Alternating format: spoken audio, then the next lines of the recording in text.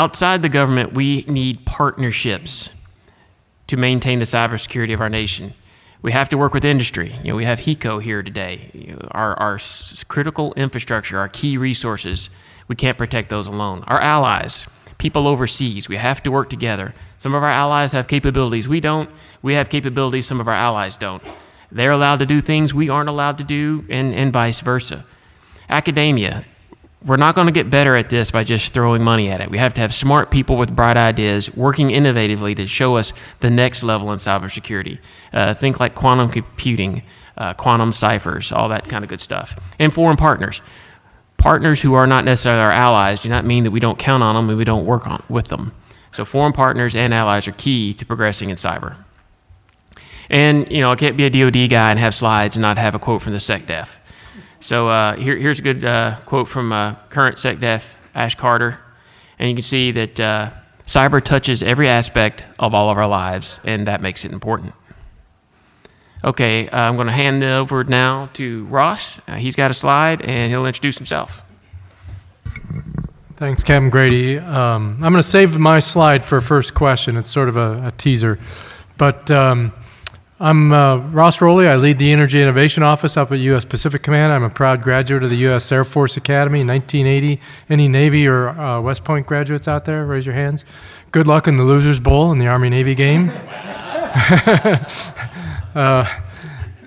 I've been at Pacific Command for about 8 years since retiring from active duty, leading the Energy Innovation Office. We've done a variety of things, including a microgrid project called SPIDERS, Smart Power Infrastructure Demonstration for Energy Reliability and Security. We did quite a bit of cyber testing, red teaming, and other cyber vulnerability analysis with that microgrid. It's defending 3 different installations, critical infrastructure. Since then, that concluded about a year ago. We've been involved in a thing called ESTCP, Environmental Security Technology Certification Program with Hawaiian Electric Company, Pacific Northwest National Lab, and NAVFAC XWIC, where we're going to do additional red teaming at the lab on a new array of technologies and then bring them to Hawaiian Electric Company power plant to actually see if what we observe in the lab works on a real power grid. I'm also starting to get involved in a project called Unified Cause up at PACOM that just got funded this year, which is a grid resiliency kind of project. So that's my focus, is critical infrastructure cyber protection. Trevor. Thanks. Trevor Jones, currently working at PACOM, Chief of Mission Assurance within the J6 and Joint Cyber Center. Arrived there in 2013, and that position did not exist before I started, which is always it's a wonderful thing. You get to define your own future, make your own bed. I made it pretty messy at first, but it's getting better. So the focus there is essentially integration with our overall mission assurance program at PACOM. We do that by partnering with our J3 lead for the critical infrastructure program. So our goal is to essentially prioritize what we do for defense by focusing on those things that are most important operationally. I don't want to necessarily spend my entire breadth of knowledge on an introduction. But that's the area that I focus. Prior to that, I did work at PACAF as a comm planner, and prior to that was Air Force comm officer for 10 years. So that's where I come from. Awesome, thanks. Dr. Runser. Yeah, good afternoon. So I'm Robert Runser. I'm the Technical Director of NSA Hawaii here on the island of Oahu. I am also the Research Directorate Liaison here in Hawaii for NSA headquarters. For those of you not familiar with NSA Hawaii, we are a few thousand men and women in both civilian and military backgrounds executing NSA's national security mission on behalf of both our national customers as well as our local customers, principally the United States Pacific Command. In that capacity, we conduct both signals intelligence as well as information assurance missions. Those of you probably in this audience are very familiar with both, but just to review, signals intelligence is providing our leaders, both our political officials as well as our military, commanders with the latest information related to adversarial communications or other types of information that they need to protect the United States. And we're very active here in NSA Hawaii in focusing on the Pacific theater, as that is the focus of our primary customer here, PACOM. On the information assurance side, of course, our goal is to protect critical infrastructure for the military, for the United States government, as well as to protect unauthorized access to some of our nation's most sensitive networks and information. So when it comes to encrypting information, establishing secure communications at the highest classifications level, that is NSA's responsibility. And so we've learned throughout our entire history the different means by which those who might want to gain access to our networks try to get in, and we try to prevent that from even occurring. As an example, some of our classified information has to be protected well beyond 30 years. So if you try to imagine what the threat landscape might be in the next 30 years, we have people at NSA who have to think about that problem and then put solutions in place today that are future-proof. One of the other things that NSA does here locally, we do have teams that do malware analysis, cybersecurity types of operations to harden networks, to do penetration testing, mostly in the .mil or federal government domains. And we can provide some of that information to the private sector through our partnerships with FBI as well as DHS. It's important to kind of distinguish the authorities, even though NSA has a lot of knowledge about cyber. We're not the only players in the intelligence community. There are other players that have other information.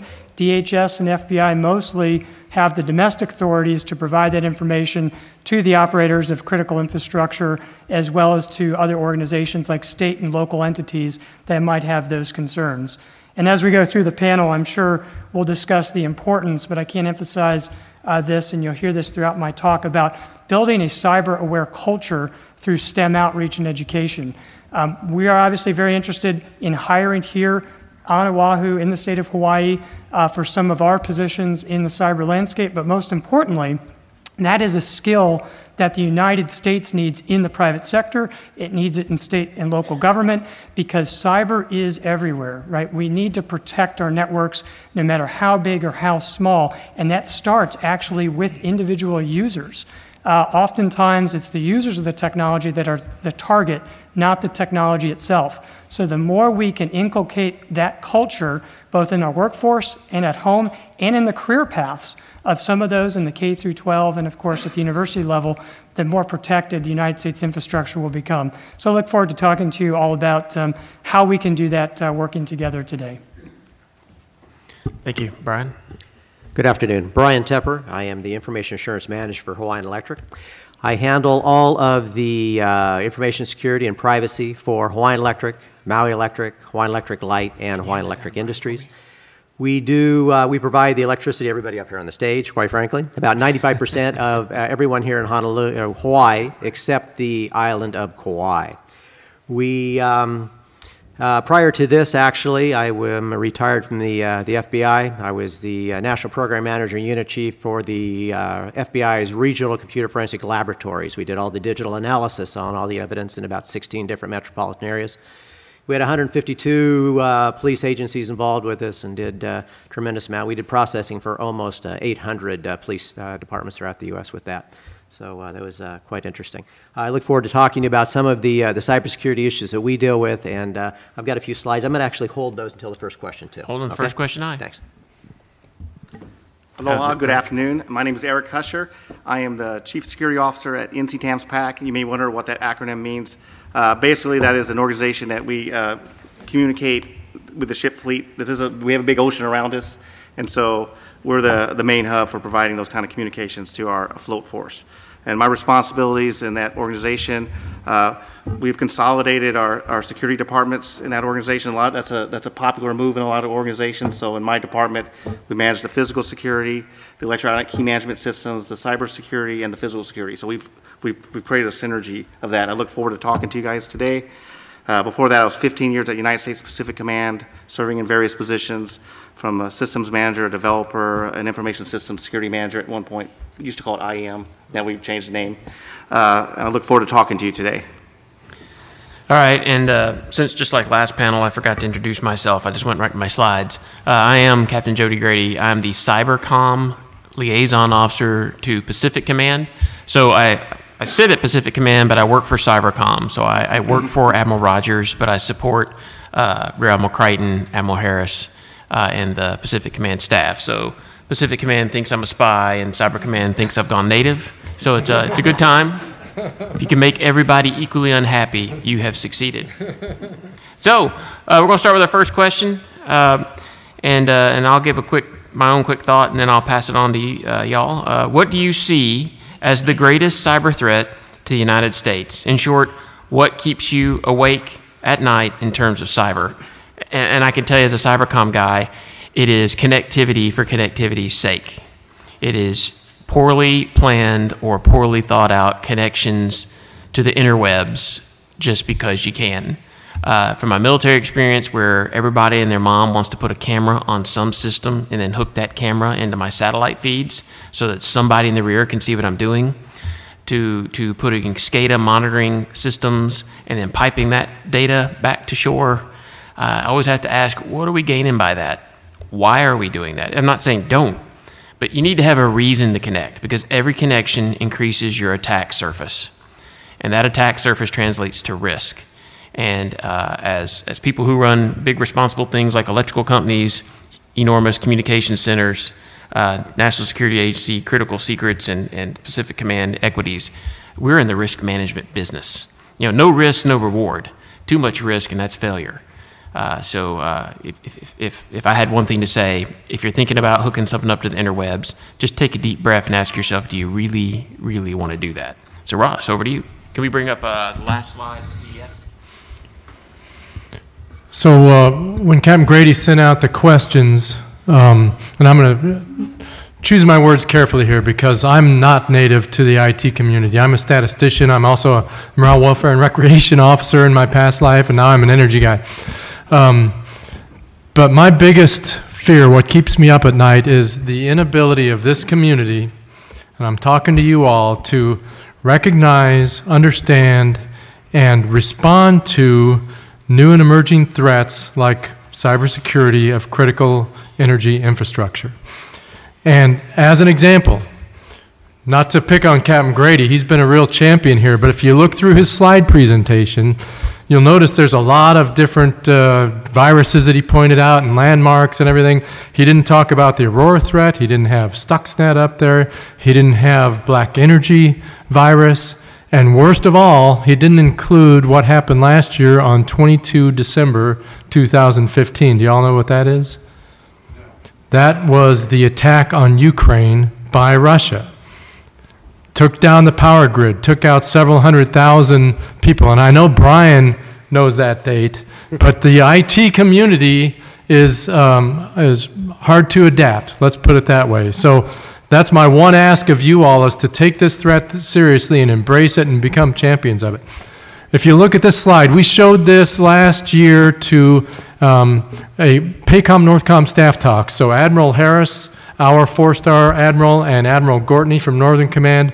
And on the spot, they signed a letter to the Secretary of Defense saying, we ask you, SecDef, to help us provide more support to solving this problem. Where's the problem? It's on that left side over there.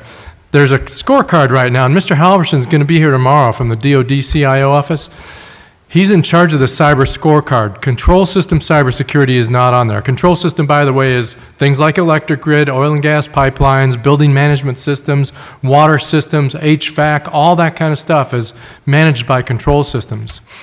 The worst thing is, and Captain Grady pointed out the authorities between DoD, DHS, and Department of Energy, but within DoD, we don't have our own authorities worked out yet. The IT people say control system cybersecurity is not our game. We don't understand control systems, and that's not part of our core competency, right? The engineers, meanwhile, are saying, we don't know jack about cybersecurity. How can you expect us to fix this problem? So there needs to be a marriage of the minds between those two communities. And I will say this, the Navy is doing it best because they have IT specialists. They have a CIO office in each of their engineering commands across the country.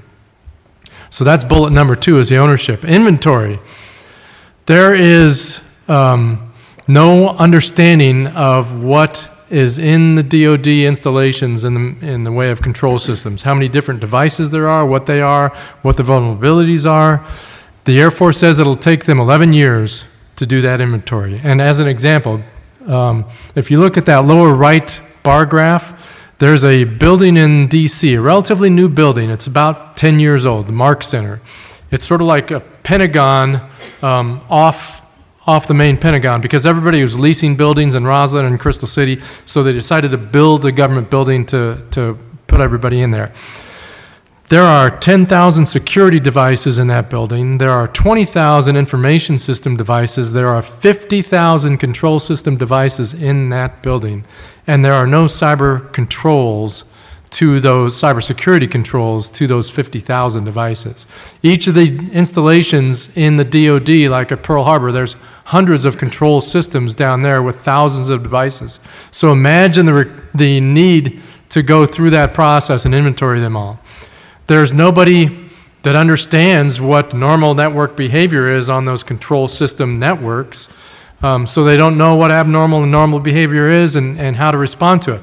CyberCom, his command, they did a thing called the JBasics joint test, Joint Base Architecture for Securing Industrial Control Systems, where they took people down to Sandia National Lab. They gave them 2 people, an IT and an engineer, look at these 2 control systems and tell us where they want to figure out baselining metrics and build tactics, techniques, and procedures for detecting, mitigating, and recovering from a cyber attack.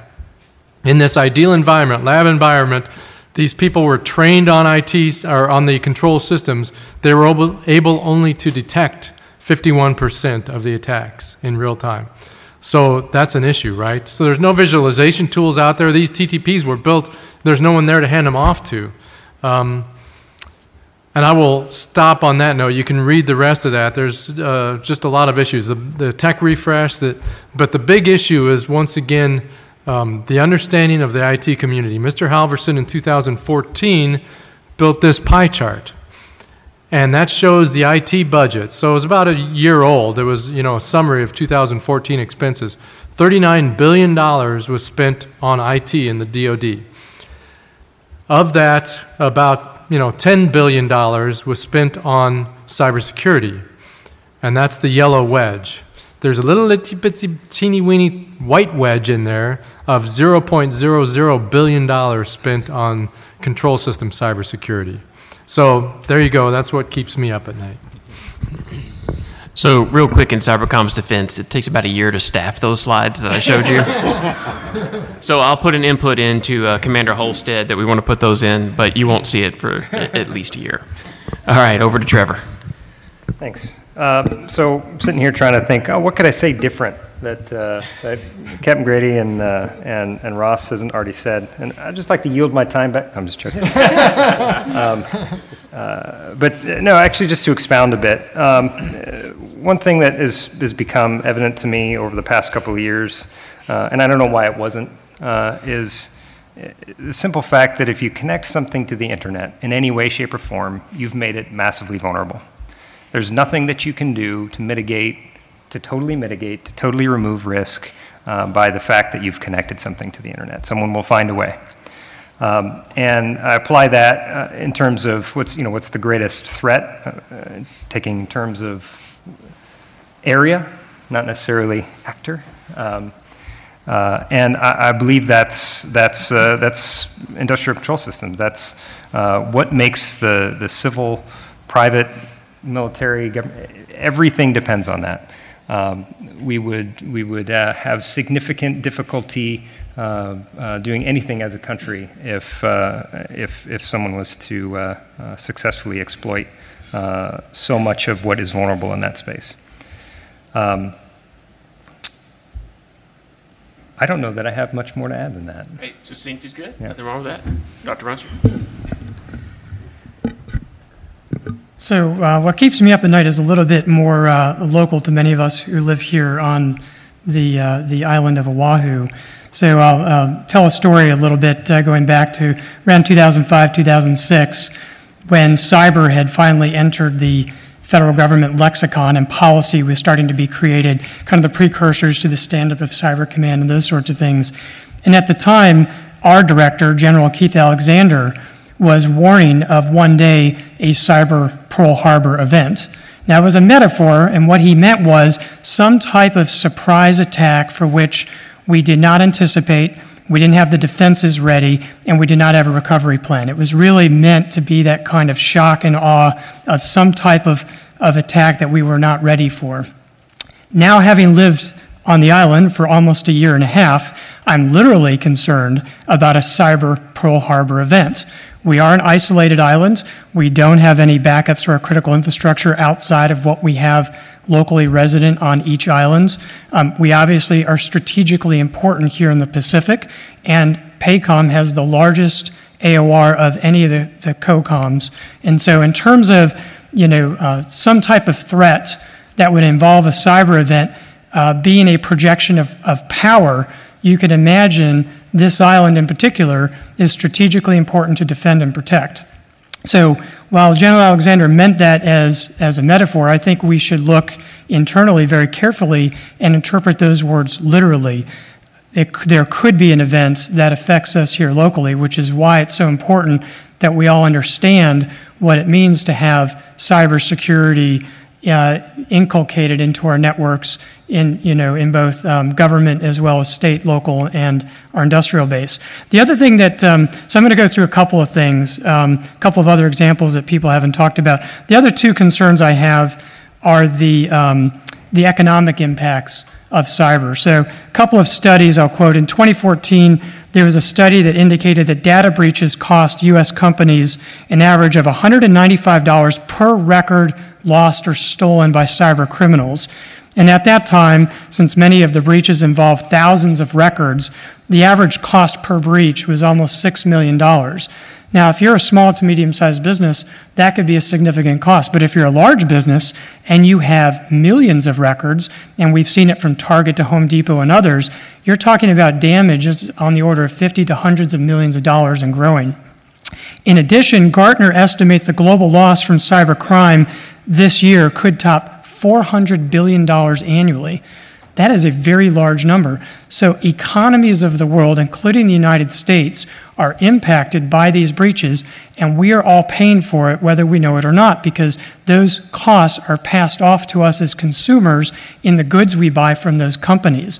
In addition, those companies are being asked to buy cyber insurance policies, which are quite expensive, especially if you're buying a policy after you've already been attacked. So one of the policies was charging 25 cents for every dollar of liability that the insurance company was willing to provide to the potential victim. That's almost completely unaffordable if you think about it when you're talking about damages on the order of tens of millions of dollars. So I don't think we should just focus on industrial security. I think that's important and we're all talking about it, but also the economic damage that cyber attack can cause. The other example I would add into our discussion today is an attack that was very successful. It occurred in August 15th of 2012 on one of the world's leading oil suppliers. That was Saudi Aramco. At the time, they supplied 10% of the world's oil supply, and they were hit with a cyber attack that partially or completely destroyed over 35,000 computers. And the interesting thing about this attack, it's largely believed that this was motivated and organized by nation states. So this is a very serious attack. The attack was likely launched through a spear phishing email. Just an employee happening to open up an attachment, right, that contained malware that provided the attackers with access to the business side of the corporate network, and from there, the attackers could move laterally throughout that infrastructure. I think what's interesting is Saudi Aramco did a decent job walling off their oil processing facilities from their business network. So the attackers did not reach into their SCADA network. They did not, get a hold of the refinery systems and the pipelines and that sort of thing. However, the attack was still catastrophic, and I think that's important to recognize. Just because they're in the business network doesn't mean they can't wreak havoc and cause major damage. So as an example, the malware, once it was unleashed and triggered, deleted files and destroyed hard drives throughout the company in a matter of hours. So this was an attack that progressed over the period of weeks or even days. In a matter of hours, the entire business IT system was completely crippled and irrecoverable. The network was sufficiently isolated, as I said, so the SCADA systems were not breached, but the company had to revert to paper tracking of all their transactions. They had to go back to typewriters and fax machines to process orders, and this slowed their processing of oil shipments to a crawl. There were miles of gasoline tanker trucks in need of refills, and the company couldn't process payment because it was all electronic. It took them 5 months to recover from this attack, and a couple of the effects. First of all, they realized that trying to clean off the malware from all of the computers was a futile exercise, so they decided to reboot from scratch. They flew private jets to hard drive manufacturers in Southeast Asia and literally cornered the market in hard drives. They purchased 50,000 brand new hard drives, brought them back into the company to restart their IT systems. And here's an interesting fact that many of us didn't know at the time.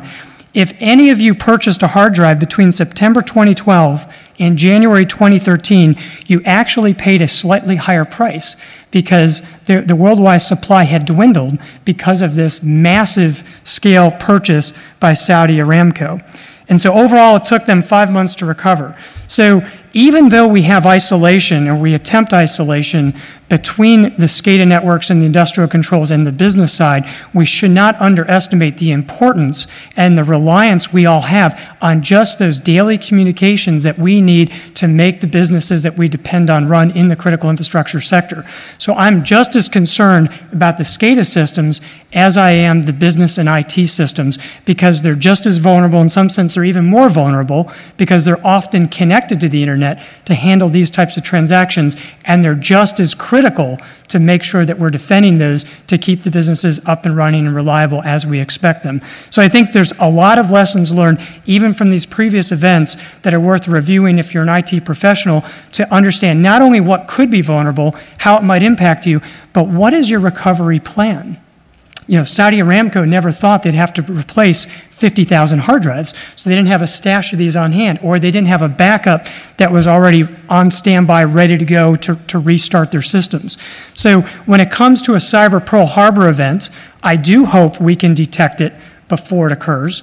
If you know the history of Pearl Harbor, you know there was a chance that those few blips on that radar station, if they had been interpreted differently, would have altered the course of history. And so sometimes it pays to be paranoid. If you see something strange, you might think it might be the precursor or the beginning of a cyber event, not just a blip on a screen or an unusual or abnormal event caused by the weather, right? These are things that we need to start to think about. Could it be a cyber attack? Could this be the beginning of something? Should we look at our logs? Should we notify the IT and security personnel to look into it? And the second piece is, when we are attacked, because attacks are occurring all the time, what is our recovery plan, right? Move from the initial shock of the attack to let's go to recovery mode and let's institute a recovery to bring our systems back up online as quickly as possible, and then worry about the forensics and some of the other things that are to follow.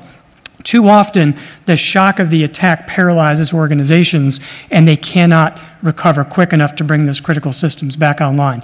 So those are some of the things I'm concerned about, and I think there's lots of lessons from history that we can all study and learn from.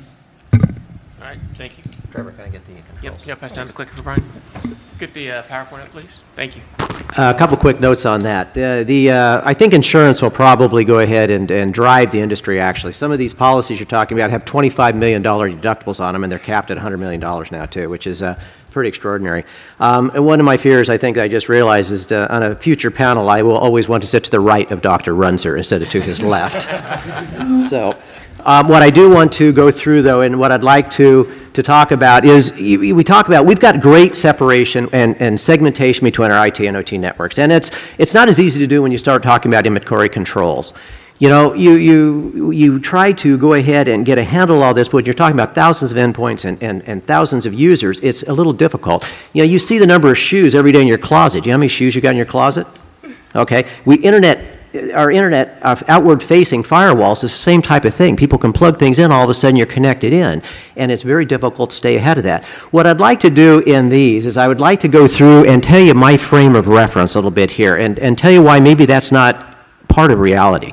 Because our frame of reference for this is, and as Commander Bean from the NSA was here previously and stated that, you know, if you want to go ahead and try to soften up the agencies that are sitting up here, you try to knock out the power. The director of the FBI has stated specifically, you know, on 60 Minutes that you've got two types of companies, you know, those that have been hacked by the Chinese and know it, and those that have been hacked by the Chinese and don't know it. The same thing. Head of the NSA has the same thing. You've got all these companies that have gone into the utility, and this is actually very prophetic because this was made to Congress and it was before the Ukrainian attack, where it knocked out multiple substations and, you know, 200,000 people were without power. So this is the frame of reference, is what they're telling the public on.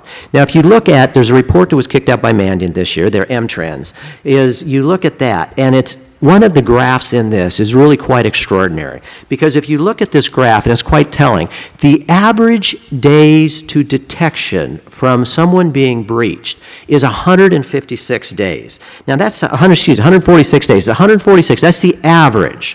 For those companies that did not discover it themselves, that number was 320 days. And it's gone down significantly. It's gone down. It was over 50 days. Several years ago, it was higher than that. And even for those companies that have a, very layered security, a lot of different things going on with that, which we try to pride ourselves in, the time for discovery on that was 56 days. Excuse me, it's 56. That's almost 2 months that someone's in your system. Now, it's interesting to note, about 53% of these companies that did, and this is crossing thousands of companies, had to be told by external agencies there's someone in your system. We'll come back to this.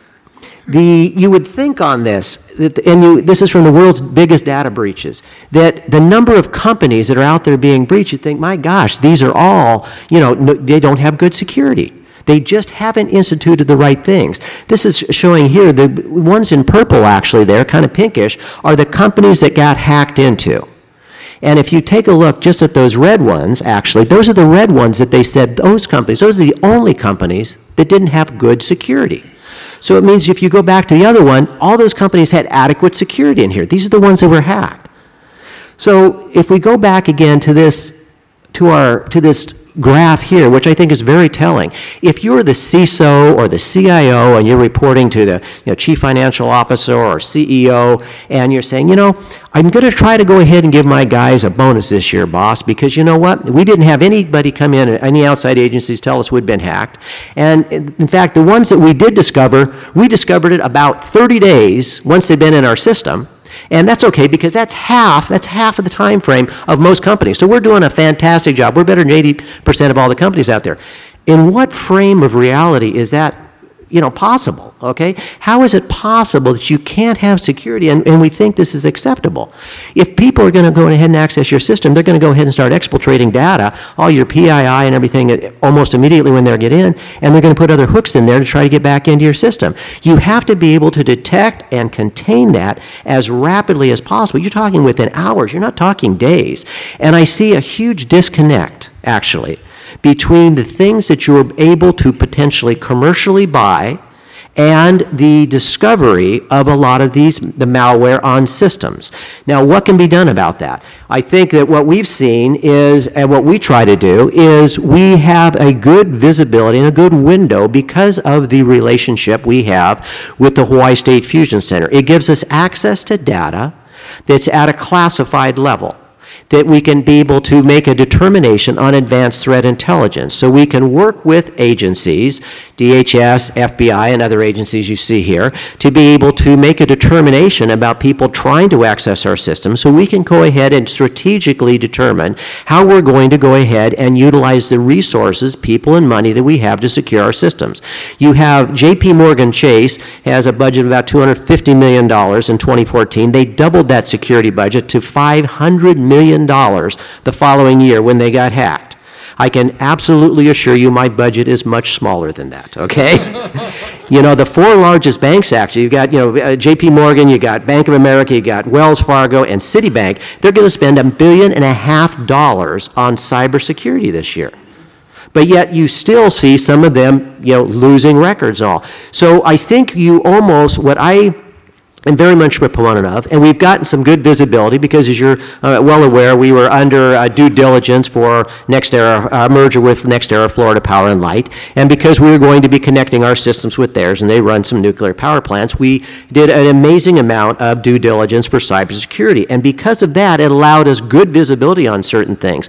But yet I don't see the indicators that are necessary to be able to discover the malware to reduce this time frame being probably pushed out as rapidly as possible. Now, I have seen a huge change in that in the last few years, which is beneficial, but it's got to be more robust, actually, especially to those critical infrastructures, I think, to be able to strategically, move forward and secure the systems. So, thank you. Thank you. Eric? Try to follow all of them. So what keeps me up at night? I'm going to go a lot more local. I was thinking about my family because I was thinking a lot of things that were said here today. But it's basically, I'm thinking of a stool. And in that stool, there are three things on that stool that really work together to give me uneasiness. The first is our public life is out there between my Facebook and Twitter and where we are, and my wife. She says I'm at the Tony Roma's today, or I'm here. I mean, I'm sure we're all being tracked, even if I'm not. The amount of information we can pull for anyone on this panel, in this room, it scares me. That's number one. And number two, the sophistication to take that information from an adversary and use it against you is incredible. We in DoD, we do cyber awareness training. We do training all the time. And you did, Trevor's team did a test. They sent an email out during an exercise. 100 people, well-trained individuals, know what to do with an email. Like 90% hit rate. Open the email from senior leaders, and so. But the sophistication, it's easy. That's what scares me. My mom's going to get an email for a FedEx package, and they got her. And then the third, so that's the first thing. First is that the, lost my train of thought. The third one, the ease to put that malware in a delivery package is incredibly easy. That scares me. That there's no antivirus that's going to stop it. You get a unique code. I know I want to hit you. I can hit you. So that's what scares me. Our public life is out there for the intel gathering, and I like that comment about either the people who know the Chinese have it or they don't. That's probably relevant, and that you can turn malware so easily and attack those persons with just a few pieces of their life, and you got them. And I don't know how to protect my family. I don't know how to protect my children on that. I guess we can disconnect from the internet, but the millennials are not liking that idea. You're really well connected. So anyway, that's what keeps me up at night. That stool that falls over all the time. All right, thank you. Awesome answers from everybody. And then if you're wondering how to get someone to click on spear phishing, just say it's parking policy. Everybody clicks on the email about parking.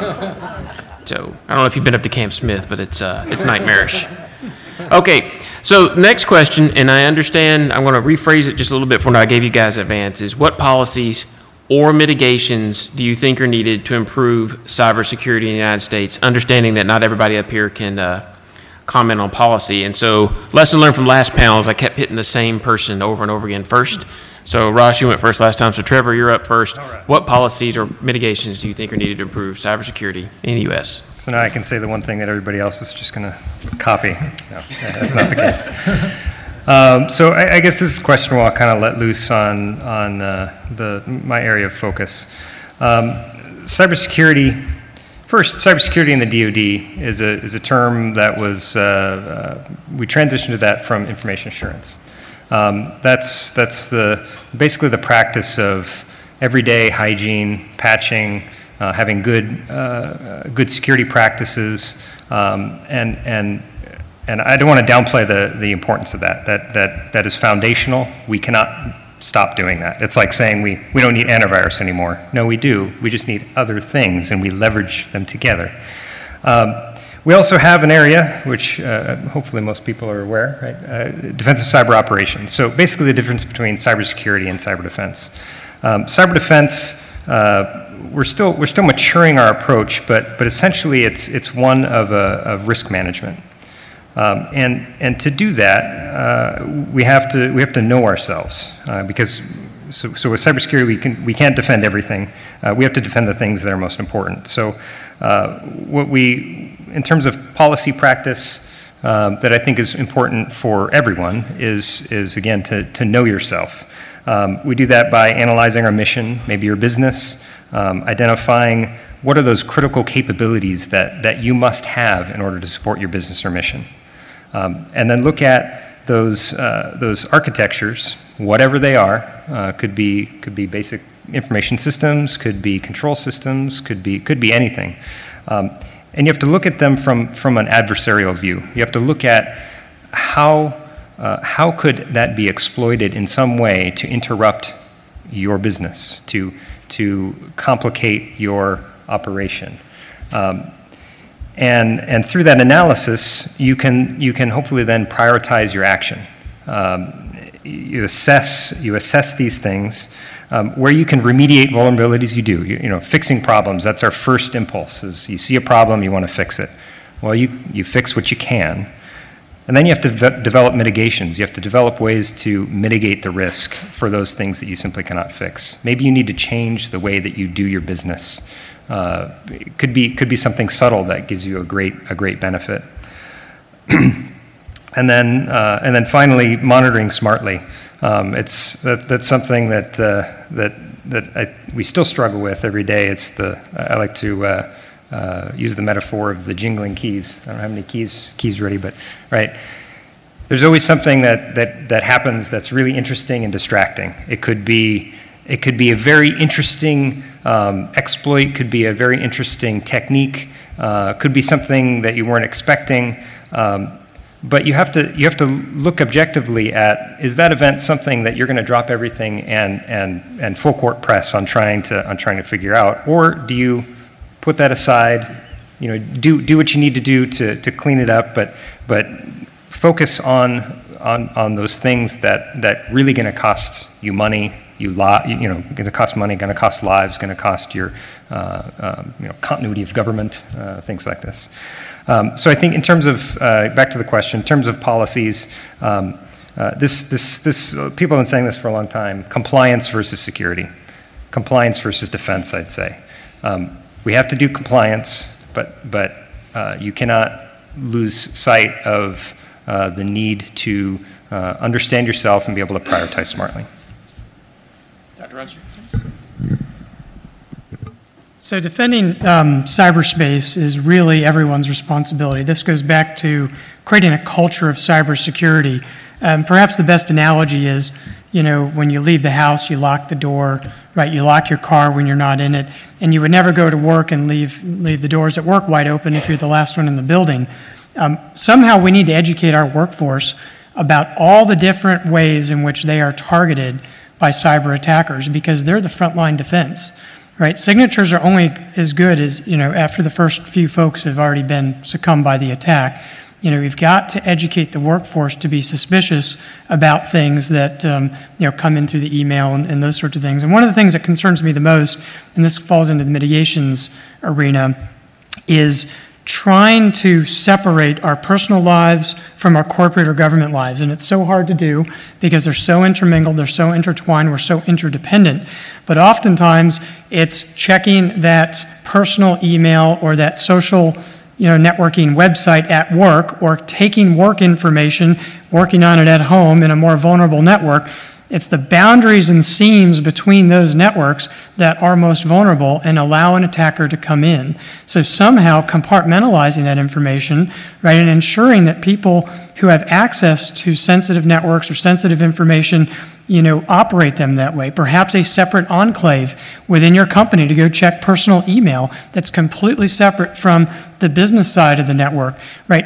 Just literally creating that physical separation sometimes makes people think differently, right? Now I'm doing personal things on a different area, right? So when I'm on the corporate network, my behavior, I'm more on guard, I'm more careful. But I do worry about the blending of our lives between these two different worlds is essentially what's providing a broader attack surface for those who want to gain access to those networks or that information. I think some of the things Trevor talked about, of course, are very important, keeping those systems up to date. One thing I will put in a plug-in for is that NSA has a program called the Commercial Solutions for Classified, and it was started many years ago by our Information Assurance Directorate to route folks in the federal government to vendors and integrators who actually sold commercial equipment. It wasn't GOTS equipment, commercial equipment that could carry the most sensitive government information at the highest classification levels. Well, those solutions and those packages are available essentially to anyone. You can go to the NSA.gov webpage. You can learn about the different systems, right, the different applications and packages that have been put together, whether it's for mobile IT security or for your business enclave and those sorts of things. And even go so far as to purchasing those systems and perhaps even hiring an integrator to put those systems online within your company or organization. So as much as we can, we try to publicize the lessons we have learned from many years of defending these networks, and we make those available as much as we can on our website. And the final piece is sharing, and all of us have talked about this, sharing cybersecurity information at the speed of networks. I'm very hopeful the new Cyber Information Security Act, which was signed at the closing of 2015 by the President, will open up more opportunities for state and local government agencies, fusion centers, as well as industries, critical infrastructure providers, to share information and threat indicators with the federal government and vice versa. I know my agency is very active. Whenever we see a threat on DoD infrastructure, we push out those threat indicators to the domestic agencies, FBI, DHS, which lands in US CERT and other places to get that information disseminated as quickly as possible. The new CISA Act actually provides even more services that businesses can sign up for, subscribe to, and forums they can participate in that allows them to access those threat indicators at wire speed. And so the more we can influence those programs, the more users of those programs we can get online, the better they can actually serve the interests of our critical infrastructure providers as well as our local communities. So the federal government's there to help, but again, we need input from industry to make sure that these systems that are being set up are as useful as they need to be to defend the networks.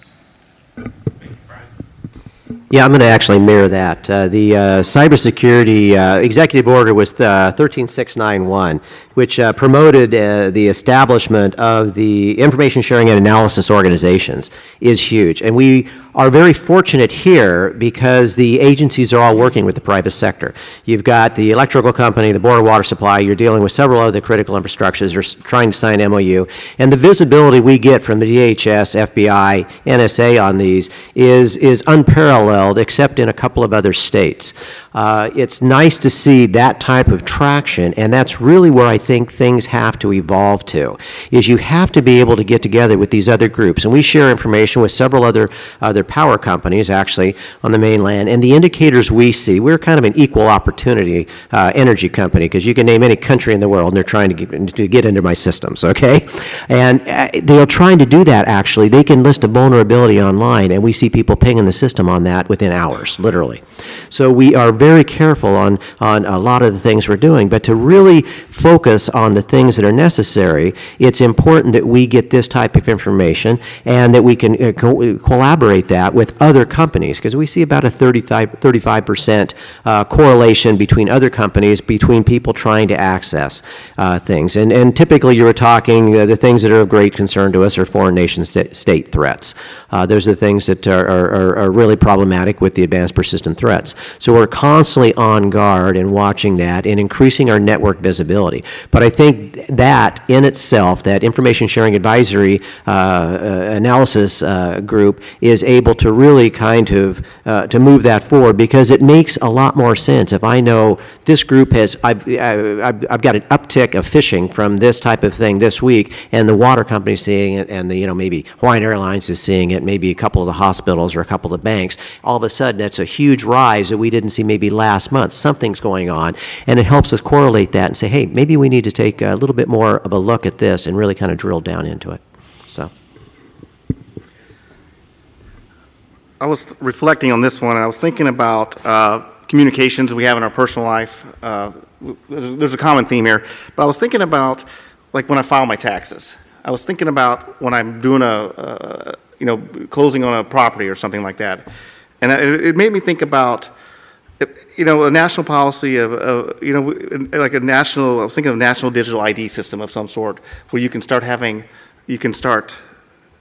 authorizing and authenticating people nationwide. And so if I could change a policy, if I could be king of the day and be president, I would institute a national ID system, and then we can start creating a culture where we start having verified access when we're doing our business communications, when we're buying stuff from Amazon, when we're sending a letter to mom or dad and stuff.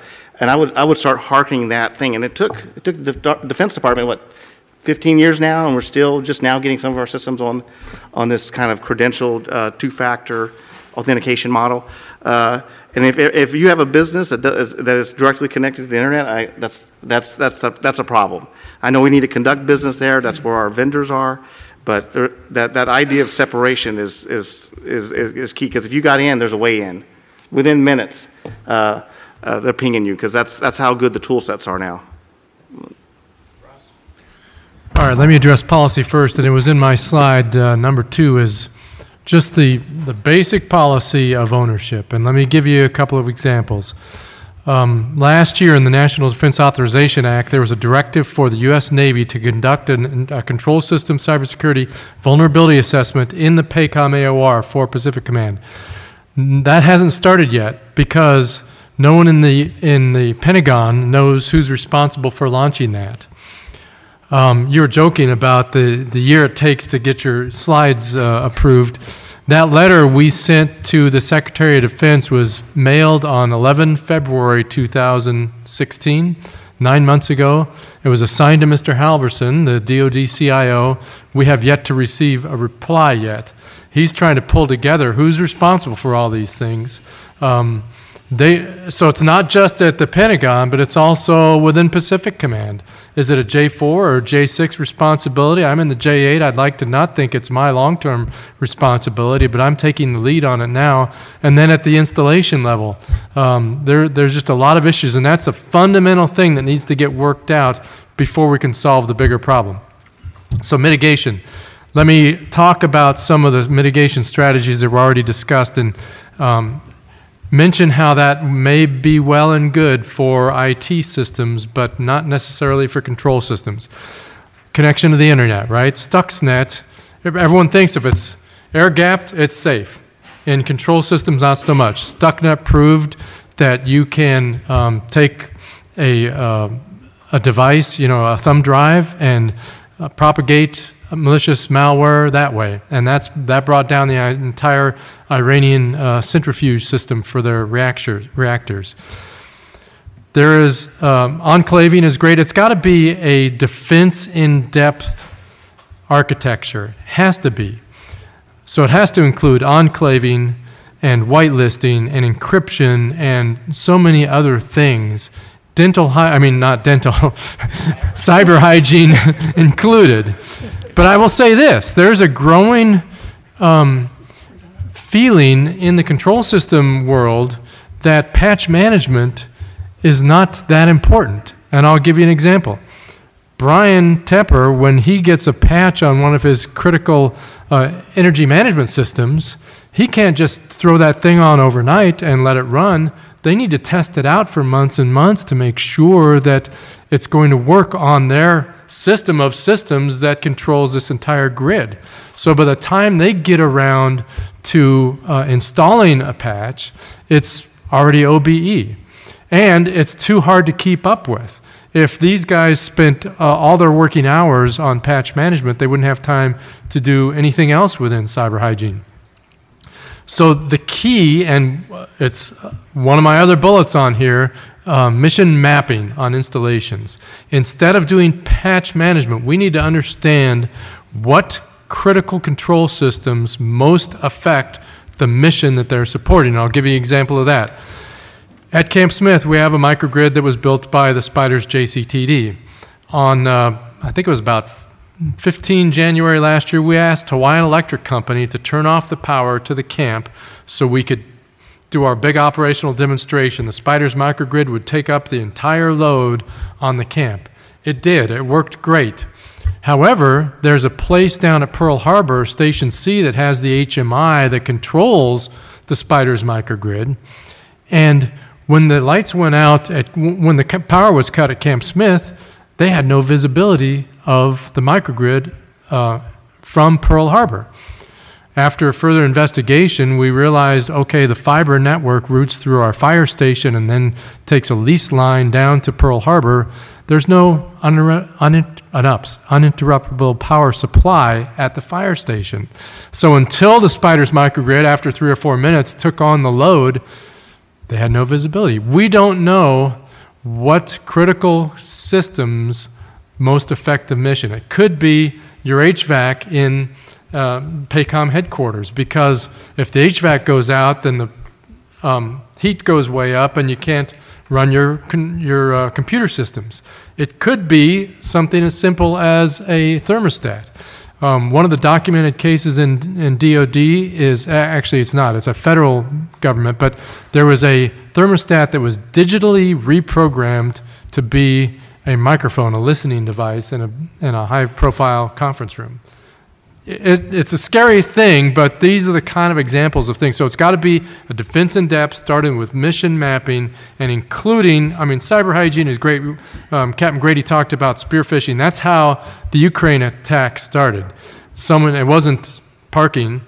Someone from Russia sent out an Excel spreadsheet to the president of the Ukraine, or to the leadership in the Ukraine utility system, and had check out where troops are being deployed, Ukrainian troops. And this one guy has a son in the Ukrainian army. So damn sure he's going to open that up to find out where his son is serving right now. And that launched the whole thing. They used black energy. They used a Metasploit session. They gained control of the HMI by receiving valid credentials. And the operator at the Ukraine power plant lost control of the computer. All of a sudden, the mouse started, or the cursor started moving around and clicking on things. He couldn't do anything about it. Started shutting down pieces of the electric grid. So what did he do? The only thing he could, he pulled out his iPhone and took a video of his screen acting autonomously remotely from some cyber hacker. So it's a scary world, but those are the two things for me. Policy within the DoD on ownership, and then defense in depth, starting with mission mapping for mitigation. Thanks, Ross. Real quick for me, I'm very interested in HECO's health, and I'm very interested in critical infrastructure, key resources. So my one big policy change is, I think the policy's out there to do what I'm saying, but it's not clear. I would like a clear, concisely written policy that has appendices of exact procedures to follow, that allows the authorities that DHS has to help people like Bryan be resourced by the cyber protection teams that we in DoD have, and not to do it after an incident. I think we all know what to do. If the sky starts falling, we know what to do, but that's too late. It takes about 3 days. Any of you who've had an intrusion, and you don't have to raise your hands because I know nobody wants to talk about that. If you bring in the pros from Dover, you bring in the FireEye guys, the Mandiant guys, or you bring in Navy cyber protection teams, it's the same thing. It's about 3 days to observe, orient, decide before you can act. So if they know your network beforehand, they can act quick.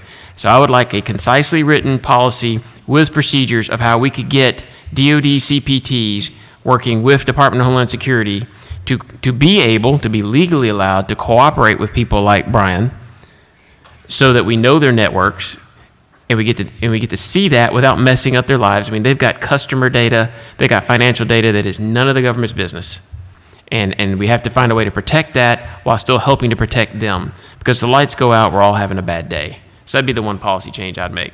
So real quick, before I go to question 3, we're at the 1 hour mark, and I want to see if we have any questions from the audience before I move on. You have one? Post it up, please. We'll hit an audience question real quick. Are you working with Japan for cybersecurity during the upcoming Olympics? Anybody over here even able to talk about that? So I'll say something that as the intelligence community just broadly, right, we always have the interest of our athletes, right, and any U.S. persons who are traveling overseas, especially for a large international event like the Olympics. So the intelligence community is very much a part of defending any U.S. asset, right, or large amounts of U.S. persons who are overseas.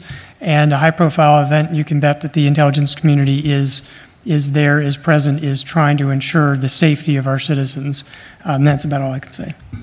From CyberCom, I can say that we constantly work with our allies, whether it's the Five Eyes partners, NATO, or Japan, to work out what we are willing to share with each other. And of course, it always has to be a two-way street. Why do I say that? Because it's a constant negotiation. What am I willing to share with Five Eyes? What am I willing to share with NATO? Well, I'm willing to share with Japan. And they've got to be able to share that same stuff back.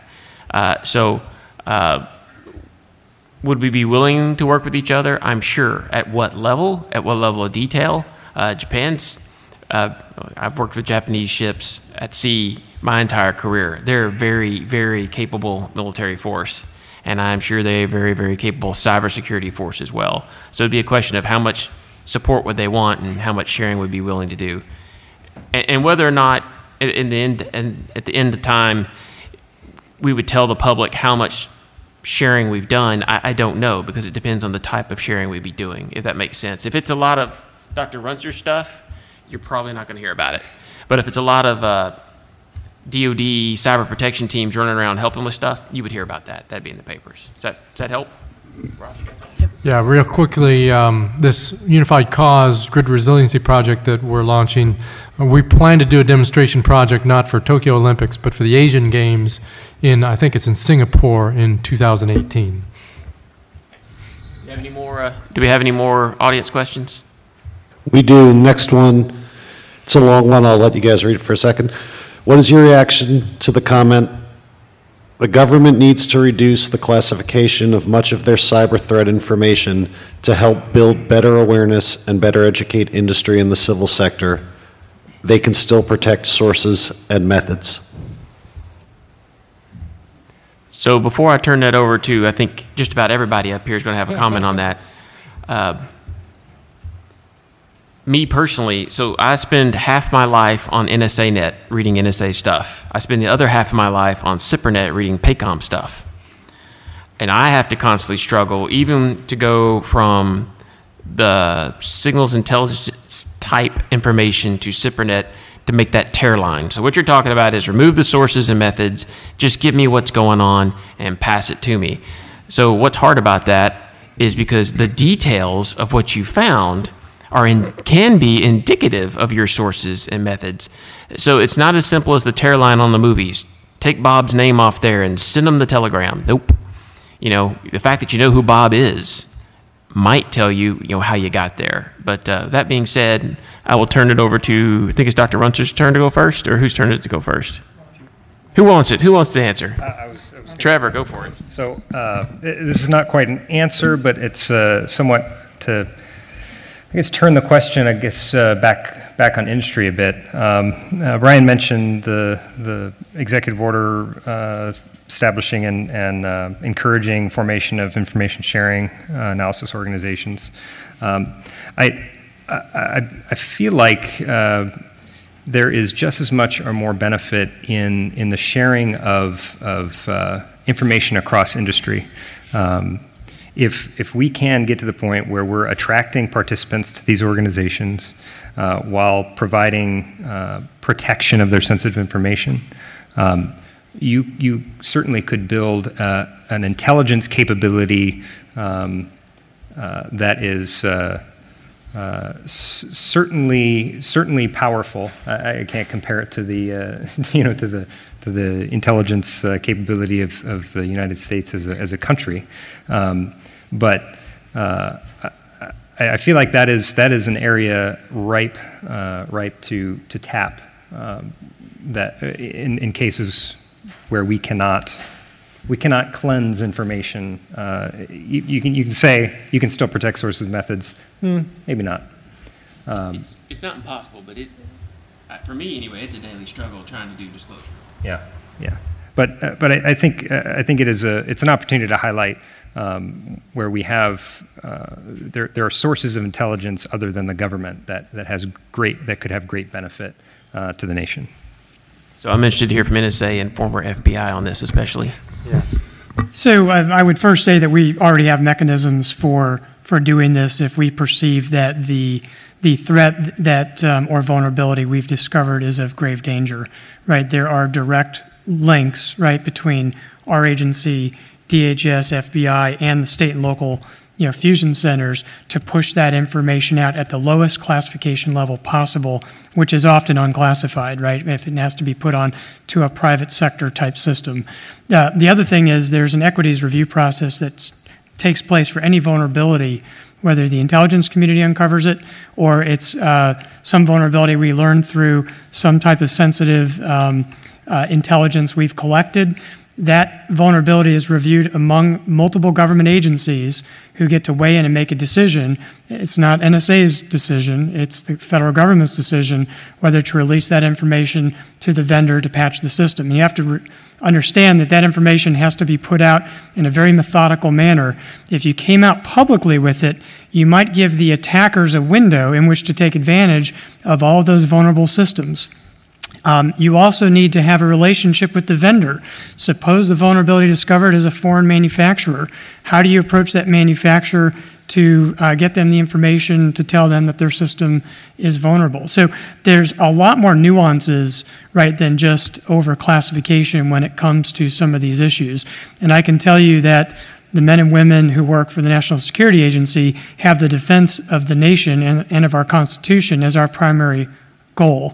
So I can tell you I've been in many conversations where the defense generally wins the argument if critical U.S. systems or critical internet systems are at risk. We get that information out through the agencies that have the domestic authorities to publish that information to the sectors that are affected. All right. Testing. I'm very opinionated on this, obviously, and I think you can maybe take it and spin it a little bit 180 degrees, too, because I think in the last 2 years, and since I've left the FBI about 3 years ago, I've seen a huge increase in the information flow that's coming from, the intelligence agencies, the FBI, DHS, and NSA, actually, to push those indicators, to declassify those, to push them out. I think that they could be more robust in this, but there has been a change in that, which is very beneficial. I think to twist it, though, what you can say is I think more clearances are necessary in a lot of the critical infrastructures. You don't have to tell the entire company what the threat indicator is, and you don't have to tell them the attributes. However, but you do need to allow them to understand what that threat is. Keep in mind when you're looking at some of the classified information, an IP address can be considered classified when you're looking at some of these indicators. So I can't take that information back and disclose it to anybody or even do searches on that specific IP address. It's very, very restrictive if I see something with that going on. So you've got to, but knowing what that is, I can look at that and I can do certain things with it that I can't, I won't get into that, but you can do certain things with it to go ahead and strategize and make sure we're protected against it. And I am briefed in at that level, and I've got several of my analysts that are too, but not everybody across the board is, so we can help strategize. So I think you can twist it that way and get the benefit. And it leads back. I do think, though, this is beneficial, and it needs to be more robust, but it is moving the right direction. You guys said it. I've got a comment. I've lived this through the Spiders JCTD. I've written 2 security classification guides, one for Spiders, one for this project with HECO, and the tendency in the DoD is to overclassify. People like it, and I'm 40 years now in the military, and until I wrote that first security classification guide, I didn't realize what all those classifications meant. People want to slap FOUO on anything that they don't want to disclose. Well, there's really strict rules on what should and shouldn't be FOUO. Same thing for confidential, secret, top secret. In our JCTD, in the Spiders microgrid project, we had some cyber vulnerabilities that we found through red teaming. Our leadership at the Pentagon wanted to make it all secret, but there's no direct link, according to the rules of what makes a classified secret document. There's no link to the mission there. So we went back and forth, and I finally compromised there and said, whatever, in order to keep the project moving, I will, I'll mark this whatever you want, but I'm telling you, it's not supposed to be classified. So I've seen this, and I would say we struggled a little bit with the same thing with Hawaiian Electric Company in the opposite direction. They are very, and we worked this out. Bryan and I worked it out, so it's all good fun now. But they are very protective of their information, as they should be, and they wanted to mark things classified. However, classified secret. However, they don't have people with secret clearances. They don't have secret facilities for storage. They don't have this, that, and the other thing. So we really had to work through that process to come up to a compromised position where our security classification guide met both objectives of the DoD and the utility. Well, everybody's looking brighter-eyed out there now. We're taking your questions. So we're just going to, I had 2 more, but I think we've answered one of them. And the other one, the last one don't matter. Next audience question. Which is more dangerous, A, an attack in an information system, or B, an attack on an industrial control system? I'll answer this one. I think information system usually does not have kinetic effects. An industrial control system can have kinetic effects. And there's a guy, Dr. Joe Weiss, who has been logging cyber incidents with kinetic effects, and he's got a list of over 900 of these things. One of them is in my hometown of Bellingham, Washington. You can look it up. About 10, 15 years ago, there was a pipeline there where a valve was inadvertently left open, and it caused a leak, and it was some kids were fishing there, lit a match, and boom, the whole riverbed, the Whatcom Creek, went up in smoke, and it caused a mushroom cloud you could see for miles and miles away. So there, and three kids died in that one. I don't see an information system causing that kind of damage. That's just me. So Trevor hit it. It's nothing against what Ross said, but Trevor hit it. It's C. It depends. So a situation like Ross said, that's obviously deadly. But remember, an industrial control system is also burglar alarms. So there's places where script kiddies have hacked control systems just set off burglar alarms. Annoying, yes. Deadly, no. However, if the information system that you hacked is maybe a shared system between us and the Iraqis to help their troops get into Mosul right now, and it gives away their positions so that ISIL can use the artillery they've stolen from us to hit them, that's pretty darn deadly. So this is a clearly, it depends. If you were to attack the industrial control system of HECO, which is well protected, by the way, I got total faith in Bryan. He just happens to be here. That could be deadly over time if you don't restore. It's the same thing with an information system. Even if you don't get the precise locations of the troops, if you get enough of my tactics, techniques, procedures, if you get the frequencies of the radars I use, if you get the signals that are the the frequencies that I use to talk on the radio, that can become deadly. So there's an immediate deadly, there's a long-term deadly, and I think there's potential for either, depending on the nature of the system you're looking at. I'll pass it over to the rest of y'all. I'll add one point. So actually, taking one of Ross's points about mission mapping, the context is what's more. So what's more dangerous to you when, right? If you cannot come close to answering this question if you have not looked at your mission or business priorities and taken an adversarial look at all the infrastructures, information and control systems that enable that, or that could be used in such a way to cause harm. So I think this question is infinitely variable in answer, because to every business, to every business unit, to every and even changing across time depending on what the environment is at the time. There's so many variables in this situation. Any other takers? Yeah, again, I would agree with it depends. Obviously, the OPM attack, right, threatened, the identities of those who perhaps may have applied for a security clearance or a job in the DoD or the federal government in some capacity. So if you think about people's reputation, their livelihoods, and even their safety and security, information can be extremely damaging over the long term. An interesting case in point was the Sony attack. Initially, everyone focused on the computers locking up and of course the famous Interview movie and other things leaking out and all that sort of thing.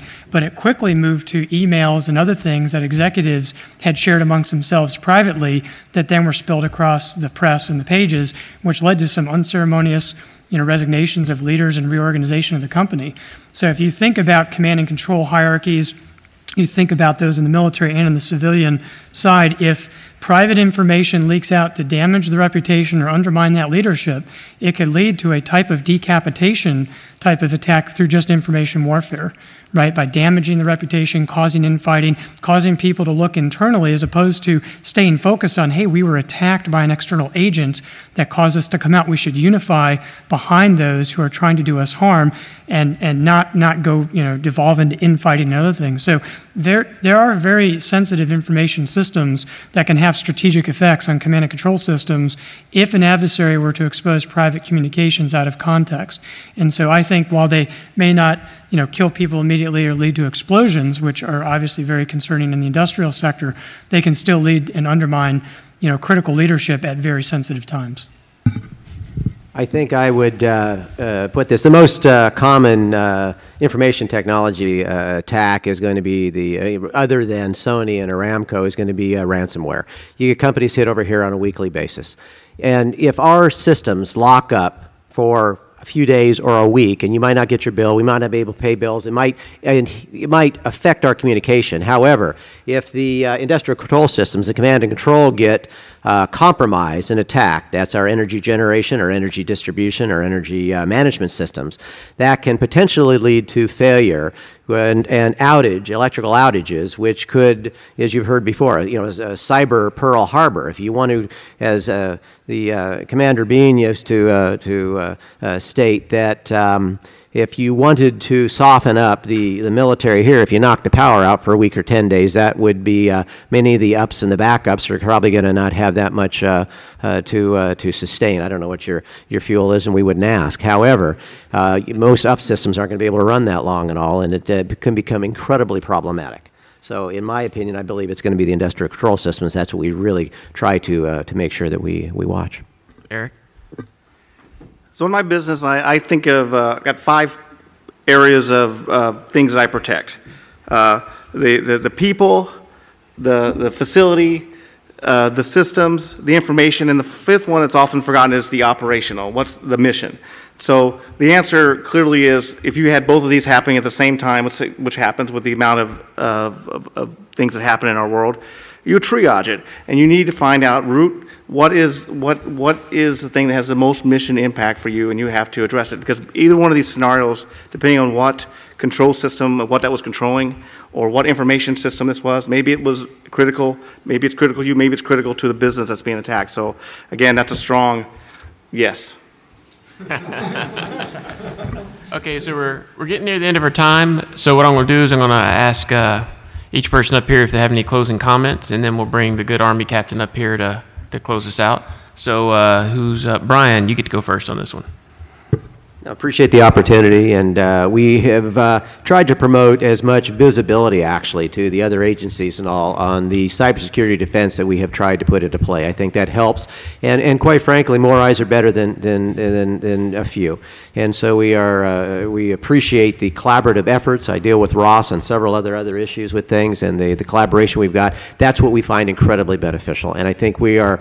I'd like to think that a lot of other places have that capability, but I don't really see that in some of the other energy companies we talk to. So I think we're very privileged to hear. So thank you. Eric? I'm happy to be sitting up here with these 5 experts to my right. I want to know, has anyone ever tried to have a family member do that cyber awareness class online? Anyone try that with your family? Anyway, the point I want to make, I tried, it didn't work out for me. She says, no, that's your business, that's not my business. The closing suggestion or comment is I want you to, security starts at your home. So I know we are very careful at work, some more than others. That's why I have lots of funny stuff that go across my desk every day. But I want you to think about what is your personal security policy for your home system? What information do you have on your personal system that you're trying to protect? Do you keep all your tax returns in your My Documents? Maybe perhaps bad guy might have thought of that. You know, I'm just asking you, challenging you all to kind of look at your own personal protection, look at your family's, sharing on Facebook and Twitter and stuff, and because you're not whole if you're not protecting your family. And so that's my parting words. All right, show of hands. How many people here, and you guys are all IT professionals, most of you, how many people here spend a majority of your time on cybersecurity of industrial control systems besides Bryan and I? Anybody? I see Terry over there. There's another one. All right, so yeah, that's indicative, and that goes to my first point, is that this community is slow to adapt to this threat. Industrial control system cybersecurity is where IT cybersecurity was 15 years ago. This community has really done a great job of managing that, managing the risk, as Trevor talked about. It's all about risk management. That same kind of effort is needed in control system cybersecurity. Trevor? I'm a one-issue person, so I've already shared the risk management issue. I'll just take a moment to thank the panel for allowing me to sit amongst you. It's an honor to participate, and hopefully this was beneficial to folks that attended. Thanks. And ending with NSA is the right way to go on a cybersecurity panel. Dr. Runser? Yeah, so I don't want to end on a gloom and doom point, but the one area we didn't have a chance to discuss, but I did want to mention, is that, the pace of cyber attacks continues to evolve. The intents of the attackers, ransomware wasn't even in our vocabulary 2 or 3 years ago. And now ransomware is hitting everything from large companies to very small school districts. And these attackers are smart, right? They are charging what they think the victim will be willing to pay. So they're actually extracting a tremendous amount of economic productivity out of our economy through these types of attacks. But the last thing I wanted to mention was about the Internet of Things, right? So if there's ever a place to start to, whether it's at home or at business or in the government, to start to be concerned, it's when everything comes with an internet connection and doesn't function unless it's on the internet. So we need to better understand what these appliances are, what these devices do. The October 21st attack that some of you may have heard about was the largest denial of the service denial of service attack ever conducted, and it was conducted through a botnet composed of DVRs and web-connected cameras. And it took down one of the large domain name service providers, which is a linchpin to how the internet functions, right? So I don't know if anyone was, show of hands, who was affected that day? Who couldn't get to Netflix, Google? Yeah, a few people, right? Right? So there's a good example of, there's a critical node on the internet, and one of the things that these IoT devices all have in common is they can all send and receive packets, right? They may do sensors, they may control things, they may be thermostats, but they all send and receive packets. The attack surface for the Internet of Things will completely dwarf anything we've seen in terms of scale and scope and create disposable botnets that folks will bid on and perhaps use at one time for these types of large-scale disruptions. So we need to be prepared for that. And the best way to be prepared for that is to be conscious of every point of presence we're adding to the network. We've all talked about that. Don't just add it in because the functionality is important. Add it in because you need the functionality and you understand the security. If you can't answer a security question about the device you've added to the network, don't add it in yet. Ask those questions of the vendors.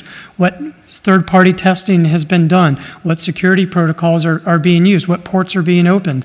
All of that needs to be understood before any of these devices are deployed, whether they're in a building or they're at home or they're inside the government. The reason why I bring that up as a closing point is whether or not we're the victims of the attack, we don't want to be unwitting accomplices to these attacks. It could have been one of our web cameras or one of our DVRs that was involved in that attack. So how much do we actually know about the devices that we own and control inside of our own homes? And perhaps the attacker's not coming for us, but they're using our systems, right, for alternative purposes. So that goes back to some of the questions that Eric talked about, which is security is something that we need to live. Cyber hygiene is something we need to practice, and we need to be vigilant, whether it's at home, at work, inside the government, in classified systems, on the internet, what information we're putting out there, but most importantly, what devices we're connecting. And if we're being good stewards of those devices, we're being responsible caretakers of that to ensure they're not communicating or being used for unauthorized purposes.